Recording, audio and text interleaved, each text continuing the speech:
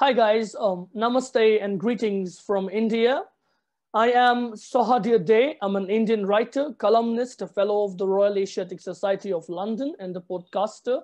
I hail from Midnapur in West Bengal and I'm a columnist for the Sunday Guardian and the recipient of the Pradhan Mantri Rashtriya Bal Puraskar, which is the highest civilian award for Indian citizens under the age of 18 that I received from the President of India, Shri Ramnath Kovind in 2021. Firstly, before I begin my talk, I would like to express my heartiest gratifications to the team at TEDx LakeManalapan for making this event happen amid this COVID crisis, especially with the second surge at an all-time high. Now, before I begin the talk, it's all about why and how Gen Z people, that is the present generation, should be contributing to the popularization and revitalization of their ancient culture and heritage. I begin with a quote, which is, I saw people climbing up to the roof of the main temple to take photographs, essentially risking both their lives and damaging the already crumbling monuments.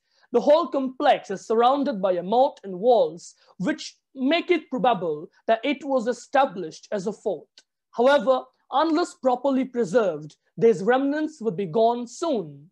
Armed temples are part of our ancient heritage, and both people and the government have responsibility towards preserving this gem in the middle of lush green rolling mountains. The site should be protected and an archaeological research project as well as tourism promotion undertaken. So this is what, travel writer Omar Mukhtar Khan paints down in his column for the News on Sunday Pakistan with regard to the half-desecrated temple sites of the Sharif. How grievous is it to see your ancient remains fade? How grievous is it, to see your glorious past gradually disappear like anything? India has always been, ever since the dawn of mankind, a civilization that stood for cultural advancement and worldly philosophical views that even surpassed those of Alexander and his men, as is evident from the conversations of this great Macedonian with an Indian sage called columnist, recorded in Anabasis by Arrian, when the former invaded the northwestern boundaries of this ancient subcontinent. Moving on to talk specifically about the Indian culture. It is something that hasn't been, barred by drawn boundaries. The medieval Mughal Indian culture is widely extant in the spectacular designs of the Lahore Fort in Pakistan. From the picture wall built by Emperor Jahangir to the Naulakha Pavilion by Emperor Shah Jahan, the fort in the center of Lahore's walled city smells Indian. Today, however, although the Naulakha Pavilion still exists, half of the splendacious hand-drawn images of the one-of-a-kind picture wall have gone missing. Once considered to be the greatest and the most magnificent mural of its kind in the world, the picture wall, commissioned by Emperor Jahangir in 1624 and completed by his son, Mughal Emperor Shah Jahan in 32, extends over 1450 feet by 50 feet, with almost 116 paintings that used detailers on various tales and narratives associated with the Mughal Empire. The world doesn't falter, to highlight the life and customs followed by the court sovereign, his nobles and his courtesans. One panel that highlights 4 men at a game of Choghan, which is now referred to as polo, is considered a masterpiece in itself. There are also panels, as aforementioned, that depict elephant fights and taming wild beasts, which were usually part of the hugely popular recreations for the daredevil Mughal royals. In Civilizations, the Triumph of Art, a show for the BBC, historian Simon Scammer quotes, I quote, "There are angels from Europe. Chinese dragons even make an appearance. There are royal hunts and epic battles. history, mythology, birds and beasts, the whole world as Jahangir understood it is on display. I unquote. However, centuries of neglect towards this marvelous wall of pictures rendered it dilapidated, its paintings having been destroyed as a result of wars and skirmishes and scuffles and combats, until the present day Aga Khan Trust for Culture, through a detailed investigation, revealed the bewitching wall mural that once was. When I once told this to a fellow culture columnist regarding, the excellent detailing that the picture was once possessed and why it should be restored at any cost, he simply negated my request, saying it is now a property of Pakistan and it is theirs to worry about. Well, if I ask you, really, architecture and heritage, like poem and music, knows no boundaries and never belongs to a specific community or class or nation of people if you take it that way.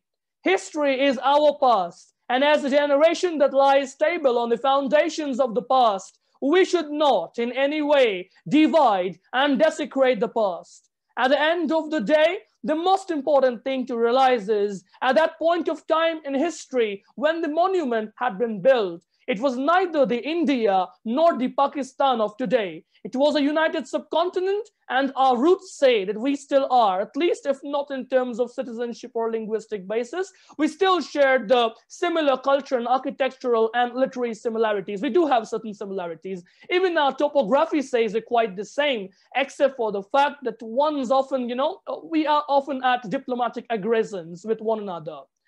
Even a little bit of diplomatic aggression is, still okay if you have had some issues, tensions, or have it rooted in the past. But the places of historical importances are as much Indian as they are Pakistani. So why not learn to preserve those first? Why harm all those monuments that have stood there up on the peaks of those mountains for thousands and hundreds of years? This is, quite ridiculous. Talking about the early medieval times, there were invaders like the powerful Bakhtiyar Khilji, who had completely ransacked and destroyed the famed Nalanda University in Bihar for the scriptures being unholy to their faith. But there were scriptures, and scriptures that dealt with practical knowledge and not any kind of a superficial idea.